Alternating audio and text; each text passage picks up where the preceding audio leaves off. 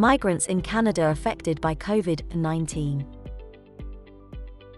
In this video update, we will talk about the migrants, especially in Ottawa, who were heavily impacted by COVID-19 pandemic. Infection rate among immigrants and racialized communities high, as they face higher risk of exposure.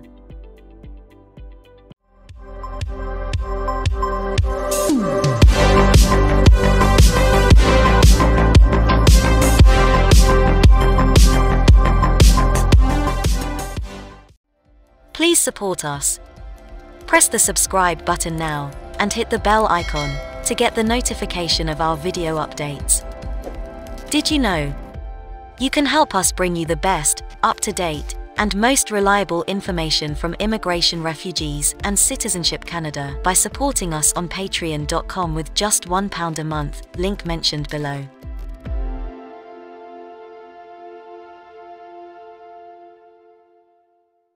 According to a new report, immigrants and racialized communities in Ottawa are at a higher risk of exposure to COVID-19.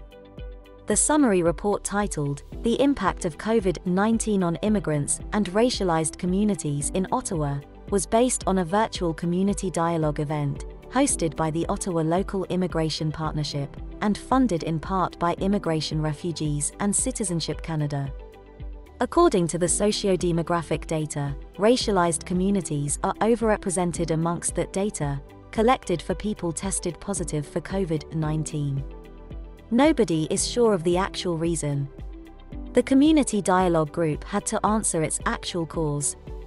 Moreover, OLIP understood the perfect ways of protecting the community from the spread of virus.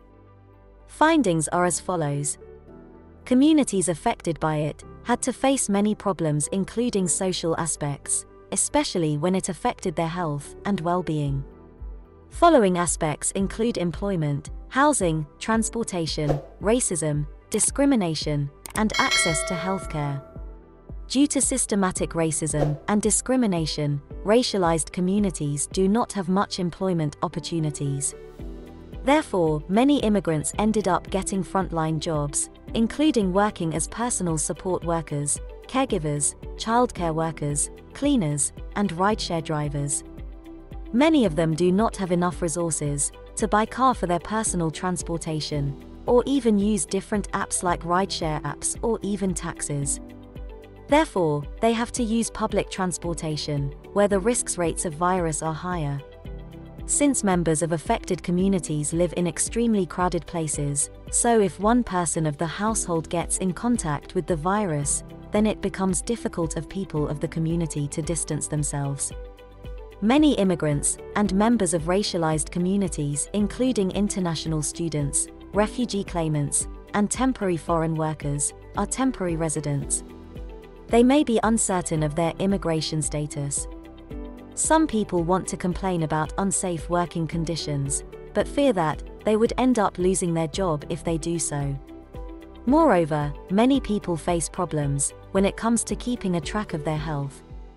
Newcomers who do not have Ontario health insurance program, because of the complications in their immigration status, have to reach out to the interim federal health program. On the other hand, many providers are not offering this program also. Updates on extending your stay in Canada.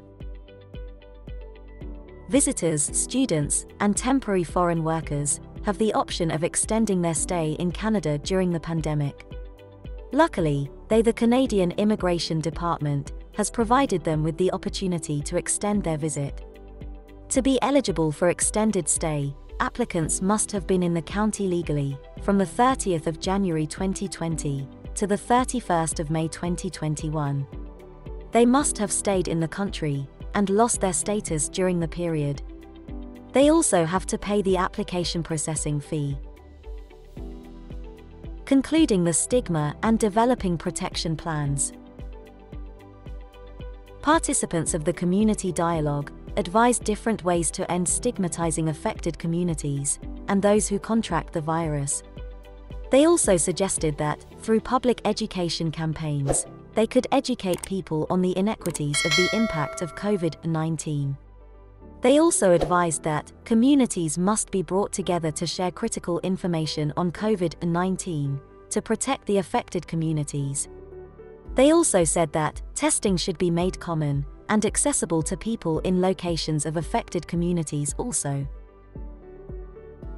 COVID-19 vaccines to be available to immigrants. According to the Public Health Authority of Canada, everyone would get COVID-19 vaccine, regardless of his or her immigration status. Residents and staff of care homes, healthcare workers, and adults in Indigenous communities would be given priority in providing vaccines. This is the end of today's video update. Please comment below and share your thoughts with us. Thanks for watching today's video update.